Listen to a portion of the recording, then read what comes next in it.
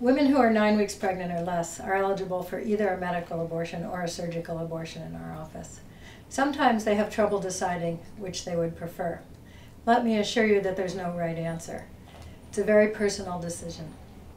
The way I like to describe it is a surgical abortion is an event and a medical abortion is a process.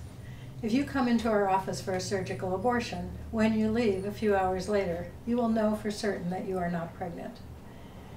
If you come for a medical abortion, when you leave, you will know you have started the process of the abortion, but the abortion itself will take at minimum several more hours and perhaps several more days.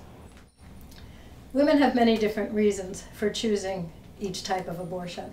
A medical abortion feels more natural to some women. We are essentially inducing a miscarriage with medications, and for some women that seems like a better alternative. The medical abortion also allows them to have their abortion in the comfort of their own home.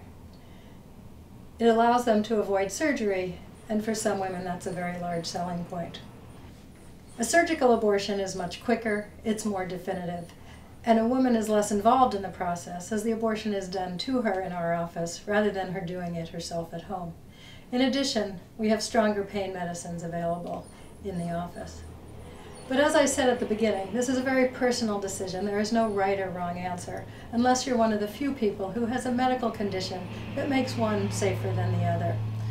Please know that when you come into our office for your abortion, if you are 9 weeks pregnant or less, we are happy to have a discussion about each option in great detail with you to help you pick the option that is best for you. Please don't hesitate to call our office at any time to begin this discussion.